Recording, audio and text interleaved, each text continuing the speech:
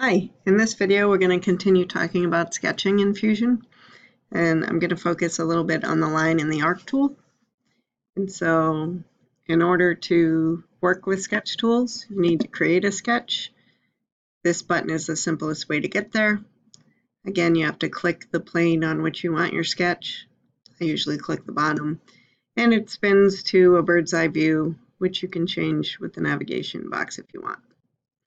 Okay, so you can see this shows the most commonly used tools. The line tools here. Again, all of these tools and more are underneath the Create menu. So we're going to start with the line tool now. What some people have problems adjusting to, especially if they're coming from a drawing program, is it's really better to click when you're creating stuff. So I'm going to click, and that sets the endpoint of my line. And then it shows me where the next portion of my line would go, according to that crosshair.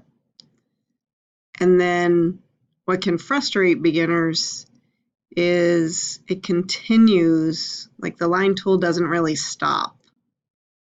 I'll show you, there are 3 ways to get it to stop. And then sometimes accidentally you might stop it and you don't mean to. But you can see when I complete a line, there's an arrow, and if my mouse goes over it, that arrow turns green. If not an arrow, a check mark. So when the check mark turns green, if you click, it will stop the line from continuing. But I'm going to go to this next point. So the second way you can stop the line tool from being active is to go back to the beginning. And that creates a closed shape, and the line tool automatically deactivates. By the way, right now to pan, I'm holding my scroll wheel down on my mouse, and that allows me to pan without switching tools. Very handy. So I'm going to start another line. Again, I highly encourage that you click. So I'm actually going to put a chimney here. So if I click, I can keep clicking. See, now right now if I click, it's going to stop the line, which is unfortunate because that's where I wanted to place it. So I'm going to click. It stops the line. That's okay. I can pick up where I left off. So it's pretty easy to continue lines.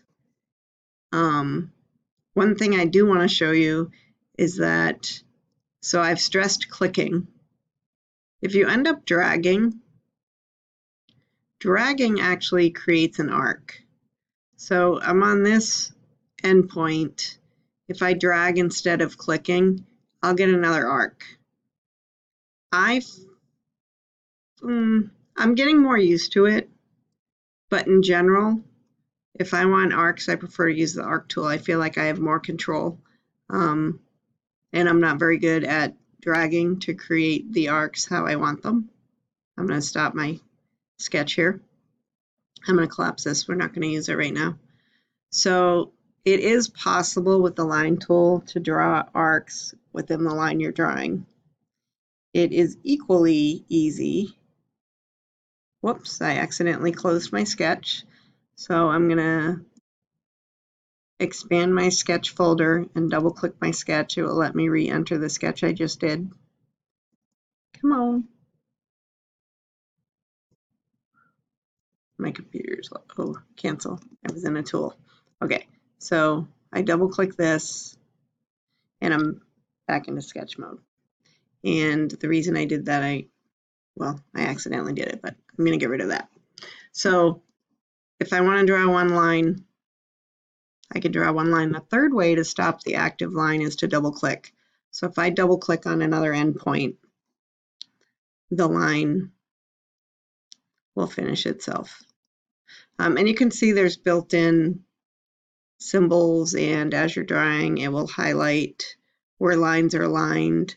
These things mean that I have parallel lines. So those are constraints that are a little bit outside of the scope of what I'm trying to show you now. I'm going to go to the arc tool. There's 3 different ways to do an arc. I prefer the 3-point arc tool because what that allows me to do is click one endpoint of the arc and then click another endpoint of the arc.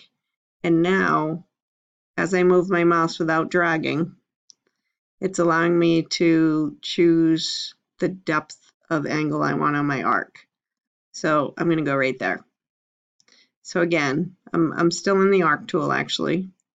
If I click an endpoint and then another endpoint, and I can choose my arc. Maybe I want that one to go that way.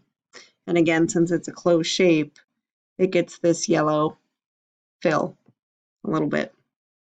So the arc tool and the line tool are pretty easy to use, but I really recommend getting used to clicking versus dragging, because it's meant to be putting down vertices and creating the line between the two vertex points. While I'm in here, I would like to show you that if you want to get rid of extra lines, or if you made a line you didn't mean to, that's what the trim tool is for. The icon looks like scissors, but if I click the trim tool, when you mouse over any edge, it turns red. So if I mouse over here and click, I got rid of that trim tool. So I'm going to leave that here for now, and you can play with the line tool and or the arc tool, and I'll go into more depth with different parts in other videos. Thanks for watching.